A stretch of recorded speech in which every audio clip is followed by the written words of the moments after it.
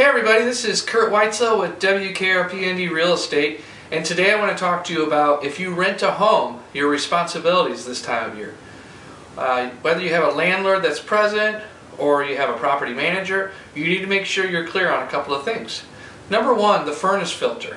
Who's in charge of making sure that thing's changed on a regular basis? With everyone being inside all the time and the furnace running all the time, you need to make sure that thing's clean. It'll improve the air quality in your home. Also, outside, who's supposed to be clearing the snow or putting ice melt down? If it's the landlord's responsibility, they need to be sure they're doing it, and if it's yours, same thing. So what I suggest is go look at your lease, because any good lease will clearly define who's in charge of that. And if you don't have that, I would go back and renegotiate and make sure it's spelled out. I hope you have a great week. Bye.